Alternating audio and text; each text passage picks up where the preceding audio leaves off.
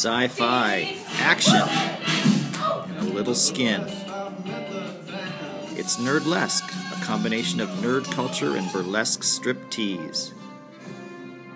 In the past few years, the genre has taken off in cities from New York to Seattle, as female fans of comic books, video games, and other nerd-friendly fare put a sexy new spin on iconic characters. Source of conversion identified as Earth. Here at Chicago's Gorilla Tango Theater, Nerdlesque is doing a brisk business, featuring nerd favorites from Star Wars to Doctor Who.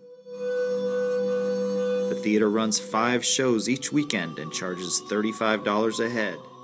Often in traditional burlesque, the women are sexy, and then you have a male comedian or a male magician come on and be the entertainment. But we really want it to be, we want to be able to showcase the women as both sexy and funny.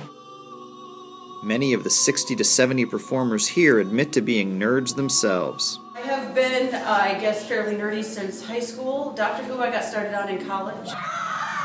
In these stage shows, everybody gets down. Robots, Doctor Who, and yes, even Indiana Jones. Gorilla Tango hopes to open franchise locations in New Orleans, Miami, and other cities, bringing its unique form of burlesque where no man or woman has gone before. For the Wall Street Journal, this is Joe Barrett in Chicago.